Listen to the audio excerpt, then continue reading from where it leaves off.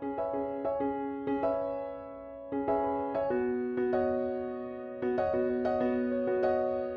here at Glenriddin on the shores of Ullswater, and I'm joined by Charlie, who is the race director. So the Pinnacle Ridge Extreme event, how did that event come to be and why did you develop it? Yeah, so I mean, Pinnacle Ridge Extreme basically came out of the guts of Lake Skye Ultra. So as I said, you know, for the Lake Skye Ultra, we've got people who were trying to apply for it who didn't have the required skill set.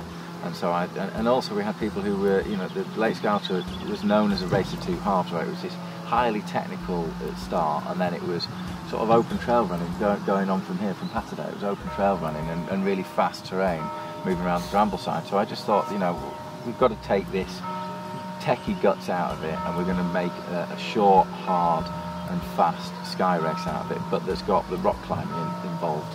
So it's obviously in the name, it's an extreme race, and you mentioned some pretty technical sections, some scrambling, climbing. Yeah. What are the requirements for people to actually enter this event?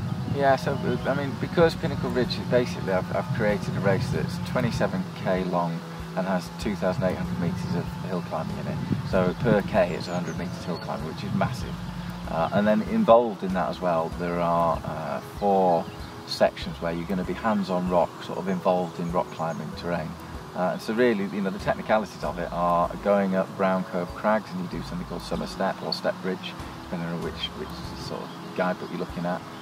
You're doing striding and swirl ledge that are technical, and they're involved in Lake Skye Ultra as well, but they're not too much hands-on rock.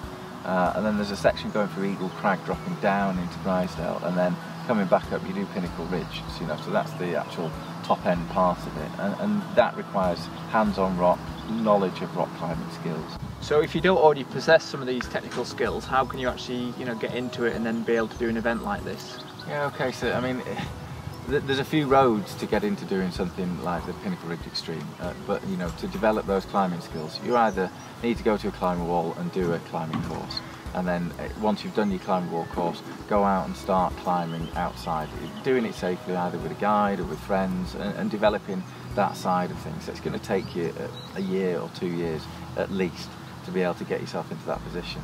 Other ways that, you know, that I would suggest is that I also run a company called Mountain Run.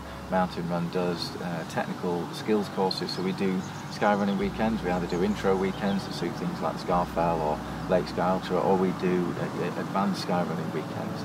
And that really is built around the idea of doing Pinnacle Ridge Extreme, or as it used to be, as Lake Skye Ultra, where we take people over the course, we take them on the actual scrambles, we give them that skill set and give them that understanding, and we can vet people en route as well. So if somebody turns up and actually they seem like they've got the skill set already, but they just wanted to check what they were doing, and we can personally vet them and make sure that they're okay to go into the race. But it's a bit of a journey that you need to do, but you know, bouldering as well is another nice way of gearing up for these things.